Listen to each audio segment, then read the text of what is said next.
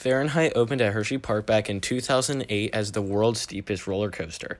And in my opinion, it is one of the most underrated roller coasters I've ever ridden. In fact, in the park, I rank this higher than both Candemonium and Stormrunner, as well as Great Bear, making it my third favorite roller coaster at Hersheypark.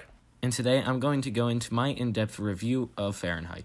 As I said before, Fahrenheit opened all the way back in 2008, and for a while this was the only vertical lift coaster made by Intamin until just a couple years ago when one opened up in China. Fahrenheit sports a 97-degree drop with 6 inversions, and it runs very similar to an Intamin Blitz coaster. When you start your experience on Fahrenheit, you take a long drawn-out right turn out of the station and into a 90-degree lift hill. This vertical lift hill brings you up 121 feet before dropping you at a 97-degree angle, and at the time, Fahrenheit was the steepest roller coaster in the world.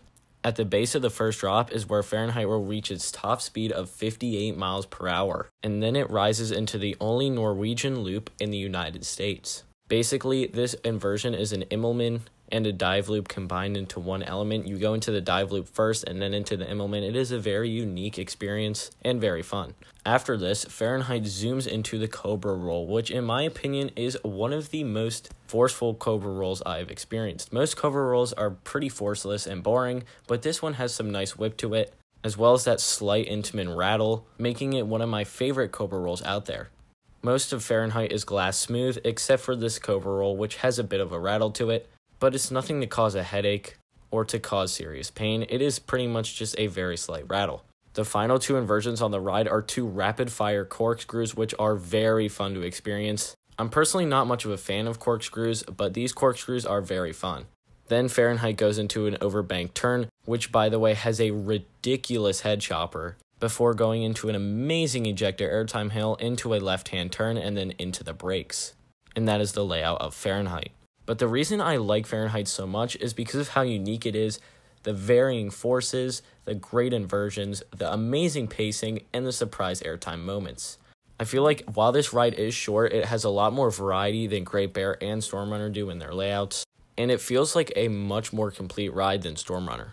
The drop in the back row is very fun, but in the front you get the full feeling that you're going 97 degrees. The Norwegian loop has an amazing floater at the top of the inversion before diving down into the second half of it. Even though all of Fahrenheit's inversions are back-to-back, it honestly doesn't feel like it. And the ride as a whole feels so complete, even with most of the ride just being made up of inversions. If you think about it, Fahrenheit's 2 sets of inversions are pretty much the same, with the Cobra roll having a dive up and out and then diving down again, same with the Norwegian loop. But they are different enough to make them feel like completely different experiences.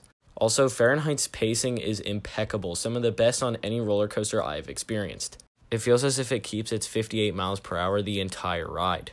But one thing I have to bring up while talking about Fahrenheit are the lines. The lines for this can get very long.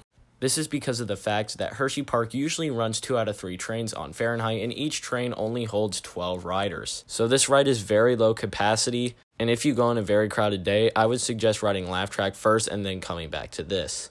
While Fahrenheit is a very great ride, I do not think it is worth an over 2-hour wait, especially when a lot of other rides in the park like Wildcat's Revenge, Sky Rush, and Candemonium have a lot better capacity and the lines will move a lot quicker. And that is pretty much the only negative thing I have to say about this ride. Everything else is amazing. The colors, the layout, the pacing, everything. Hersheypark and Intamin did an amazing job when designing this coaster. Fahrenheit is so underrated, and I love this ride, and I will always love it. Now let me know in the comments what you think of Fahrenheit and where it ranks in your Hersheypark lineup. Thank you so much for watching this video, and I will see you guys in the next one.